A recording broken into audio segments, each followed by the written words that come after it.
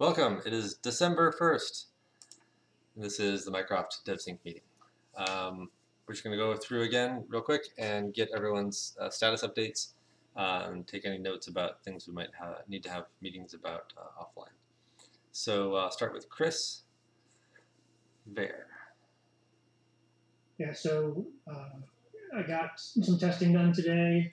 I did have to make a change to my query, but everything seems to be working pretty good now.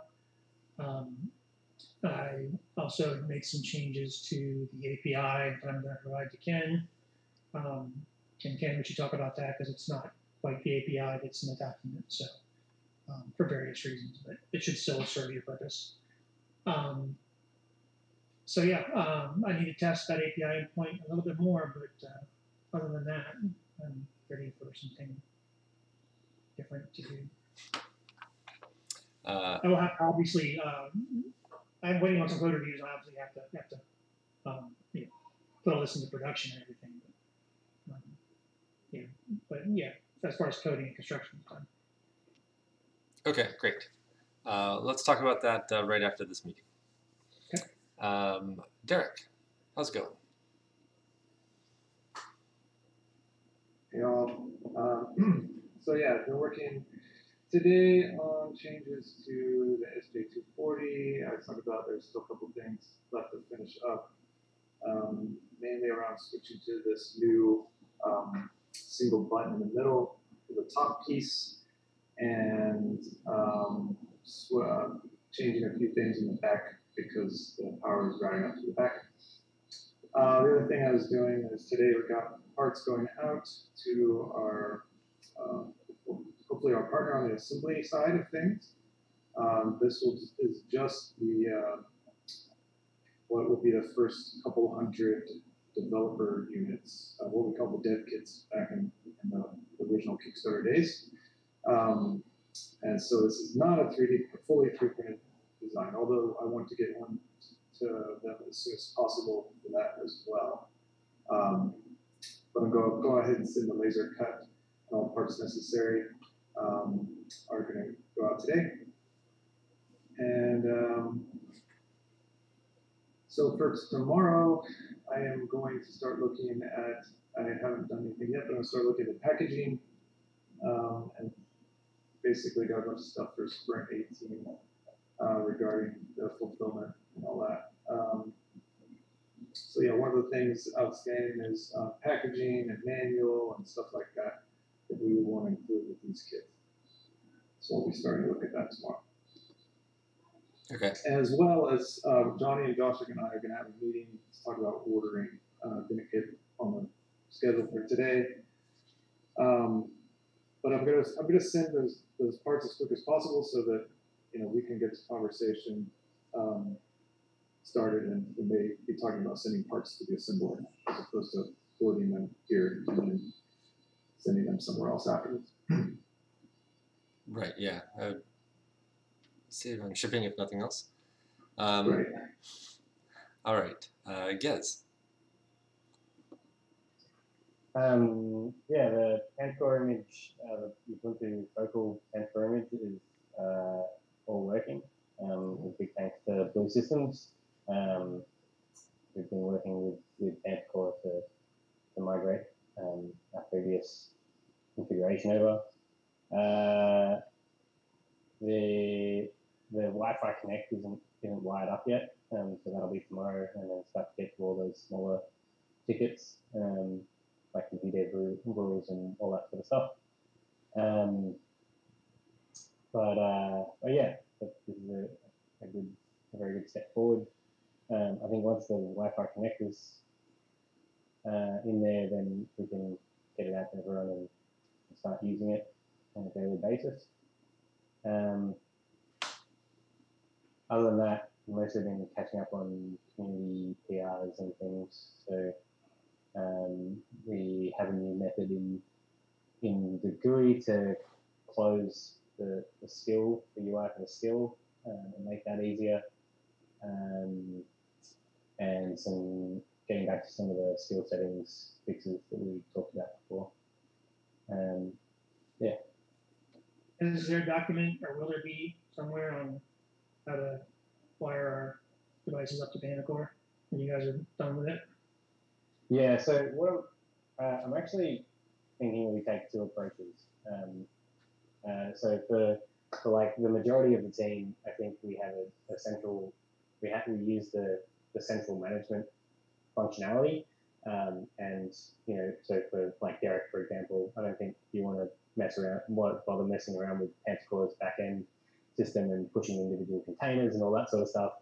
You just want like a device that sits there, and when there's something ready to be updated, then one of the dev team hits the button and pushes that out. And that also then helps us to test that process as it's going to be used for you know, retail consumers. And then yeah, we'll have some documentation on how to do stuff manually for people that need that more fine-grained control. Okay, sounds good. Great. So I'm just going across the board here. So Emily, did you get what you needed from Kevin? Have you been able to work on the PCBA quotes? I pinged him. He said he'll have it for me early tomorrow, hopefully. Okay. All right then. Josh. Oops. Josh is next. Thanks. I built a financial model for the next 2 years, and then had some discussions with that, and then have been working with one of the lawyers surrounding discovery. Right. Okay, thanks. And Ken. So real quick, Gaz, did I hear that automated pushes to the devices happens every night at midnight? Is that currently turned on? Or do we have to manually push the new code? In other words, is Mark 2 always pushed? So, no, the automated builds happen every night. Okay, and then you have to push to your device with that PDR. Yeah. Okay, good.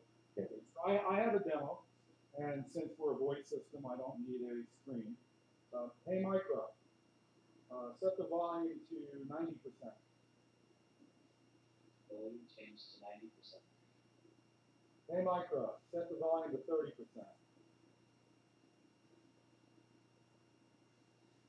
A little low. Hey, Mycroft, set the volume to 50%.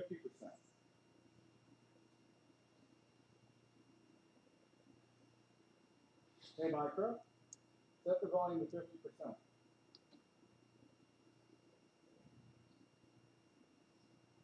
Hey, Mycroft, set the volume to 99%.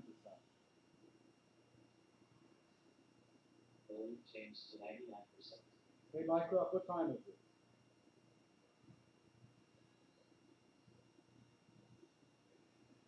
Are you hard of hearing today?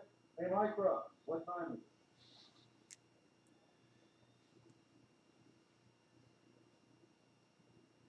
Well, we can't.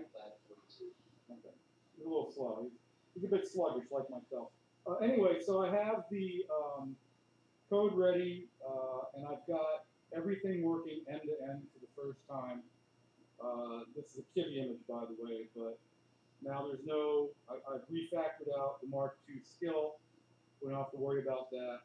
I have 2 lines for Gaz to change in the Blue Systems Mark II skill, so it doesn't mess with the I2C bus.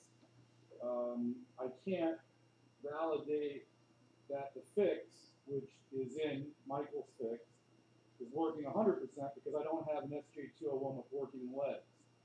So while this one came up and didn't have sound, and so then I pressed the activate button, and 30 seconds or 60 seconds later it magically had sound. I couldn't see the visual where it goes red for like until it's ready and then it goes black. So I'm assuming that once I have a working SJ201, that'll work fine.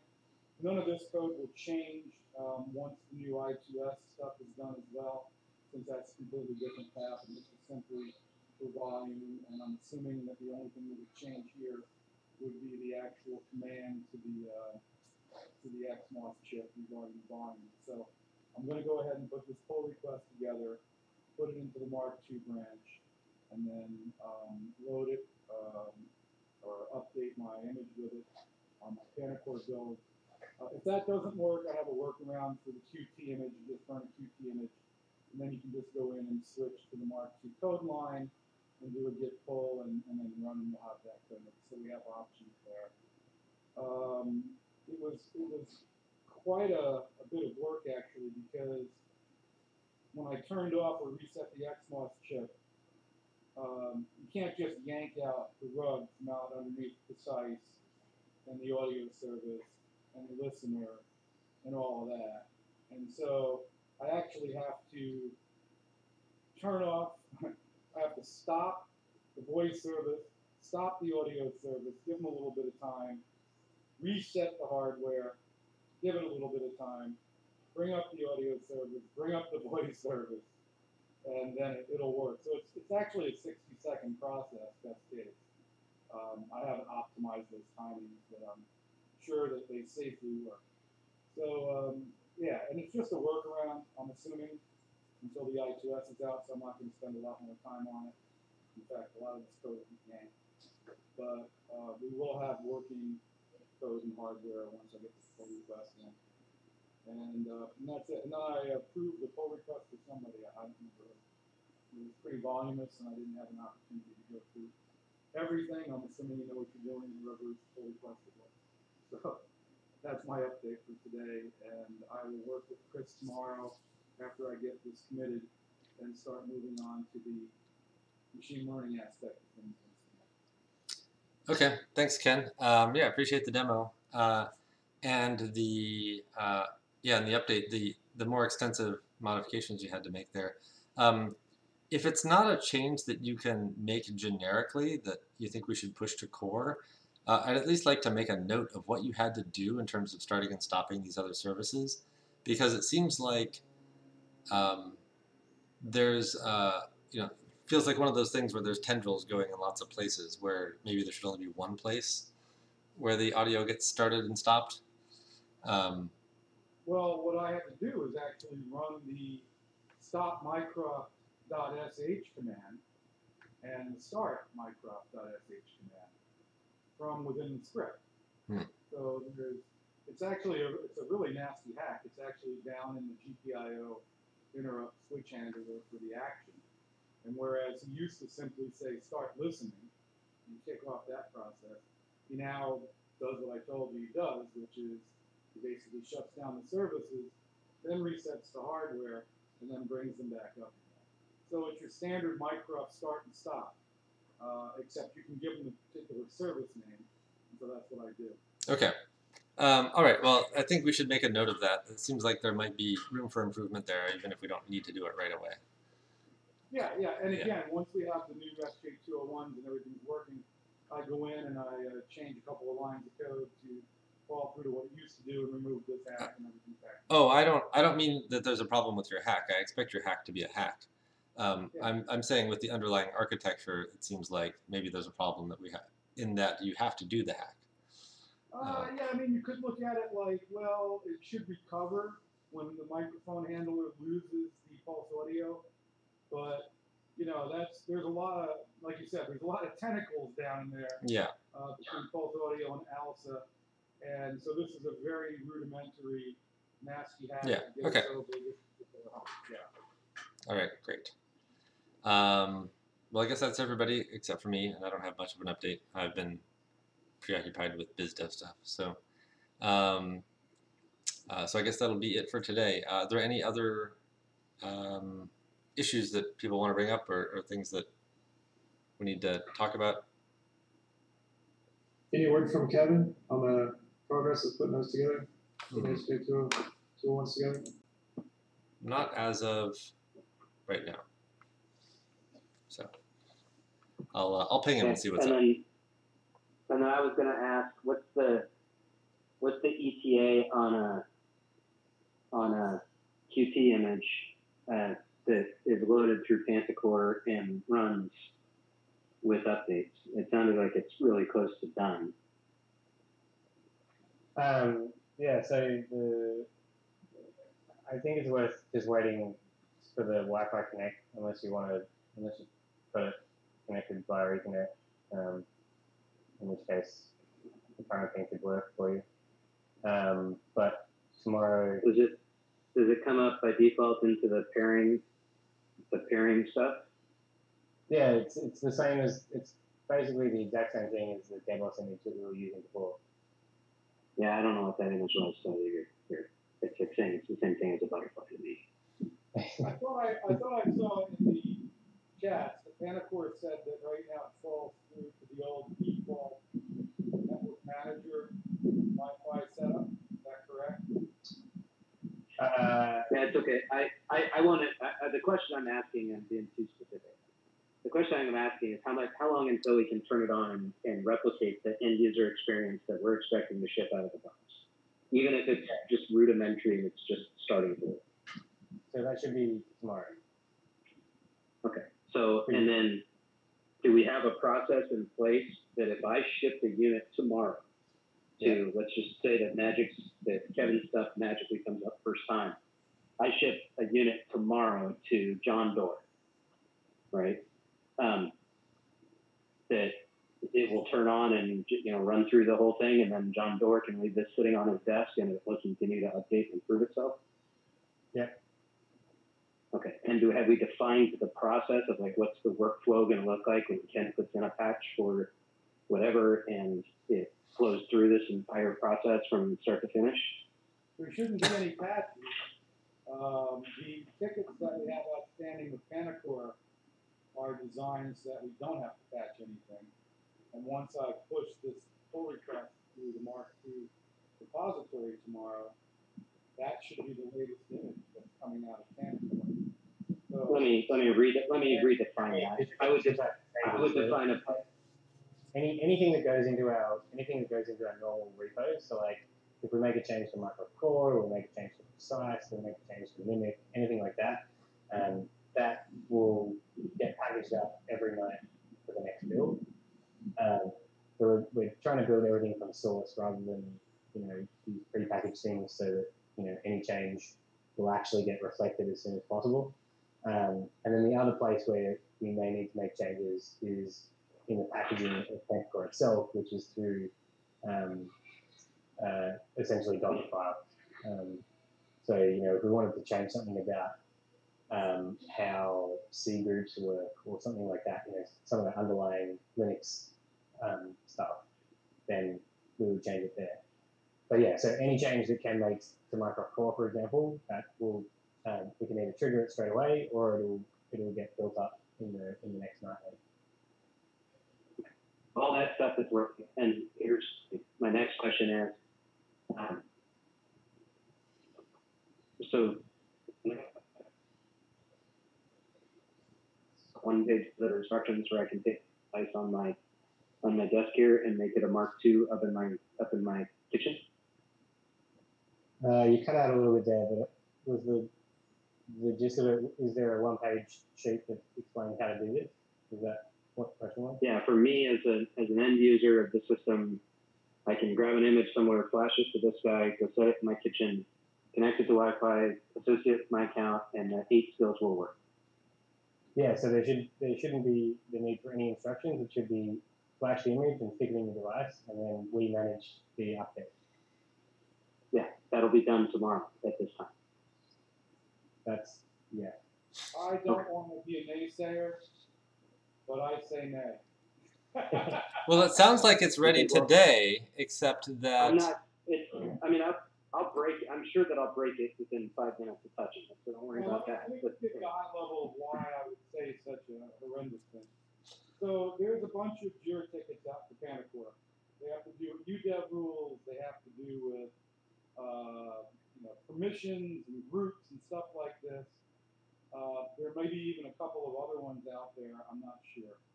And until such time as they've had a chance to complete those Jira tickets, which I didn't get the feeling that's what they were committing to today. They were committing to having a working build where the GUI message bus and stuff is working, and maybe the Wi-Fi setup is working. So that's how I felt like they were kind of leaving it, that would be working tomorrow. That would be great progress, by the way. And then I think they're going to need to be gently nudged regarding some of the Jira tickets. Then they're going to have to do that, and then I'm going to have to test it and make sure that that's working. So I would be cautiously optimistic that the answer to your scenario, Josh, would be maybe by end of business Friday. But, you know, obviously it can happen before that. I'm just saying, I would think Friday would be probably the earliest we could say, yeah, we've gone through this process, we've pushed the new image from Panacore, we verified everything works. Okay, and then the limit. Work because we haven't put that code in our repos yet. I'm sorry, what was that, Chris? Like things like the buttons and stuff, they're not going to work tomorrow for sure because we don't have the code for that. I'm going to push that pull request, if not tonight, first thing in the morning. And so by the time they build, it'll be part of the build. Cool. Okay, so let me rewind this conversation a minute, and I know that we're at it. This is not supposed to be a cool. Ken, you told me that the LEDs were not, the way you phrased it, where they were not working, but I suspect what you meant is they are not exhibiting the production behavior that we're expecting when it comes to resetting the bus. Are they gliding up and spinning in a circle? No, what I meant is I have either a defective SJ201 or an SJ201 with a bad AT Tiny firmware program. Okay. So you did speak accurately. They're not working.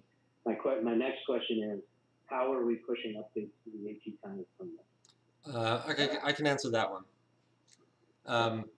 On the Rev 3 boards, there is no way to push updates to the AT Tiny. So on the Rev 4 board, they can be pushed via the Raspberry Pi. Okay, so on the Rev 3 board, I would have to pin some things out and flash it. Yeah. Well, you need one of these one-time. It's a one-pin programmer that you get from the people who make the tiny chips. Yeah, it's not worth doing at this point. Yeah. So, all right. I think I understand where we are. Good work, folks. It seems like we're about to break through. Feeling you get when you're like, hey, let's do all this for Europeans. We're not the Europeans, but Australians. The rugby, you're in the scrum and you got the ball and you're charging. You just can feel the whole thing giving way, right? And it's an open field to the goalpost. Do rugby use goalposts? I love it when Josh tries to make sports analogies. He knows as much about sports as I do. Yeah, well, I do know you're supposed to have a quarterback if you're playing football, which the Denver Broncos appear to have forgotten. See, I do read 4 newspapers every day. Okay, well, it sounds fantastic, and yeah, this is awesome. Yeah, agreed. I think if we can get a working unit fully up and updating by the end of the week, I think that would be amazing. That would be so. I'll put one in my kitchen, and then we'll start pushing data back, and Chris Vayer can get the data pipeline fixed for the part, and we can move on to and then flipping the starting to provide real value back end that causes people to start paying. Yeah. So. All right. Go team. Back in if we could buy $5 without additional cost. We should sell some of these. Maybe you can afford to buy some batteries for that headset so we can hear you. So don't break up when you get more than 5 feet away from me. It's a phone call. It's not a thing. All right. Okay. Sorry, I'm excited. Awesome. All right. Well, thanks. That'll be it for today, and we'll pick it up again tomorrow. All right. See everybody tomorrow, and go team.